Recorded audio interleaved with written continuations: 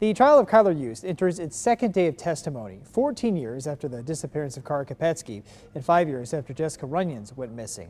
Yust is charged with her murders, and this morning Yust's defense attorneys tried to show the jury how Belton police mishandled the investigation.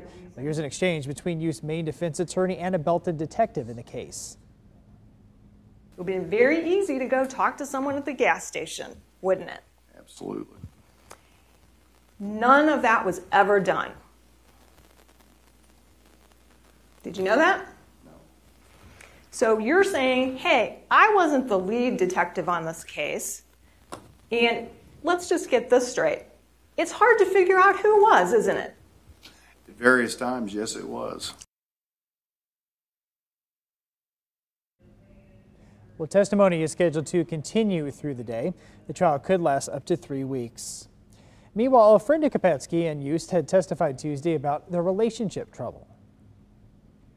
He was saying stuff that he's wanting to hurt her, and I think she was having trouble communicating it to me, and didn't really know what to do. And I suggested to her that she needs to get help.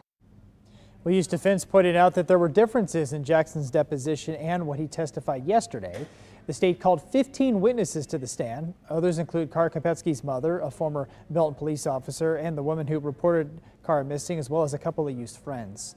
And you can count on us for coverage of this murder trial. KBC 9 is going to be your eyes in the courtroom and give you a recap of the day's proceedings.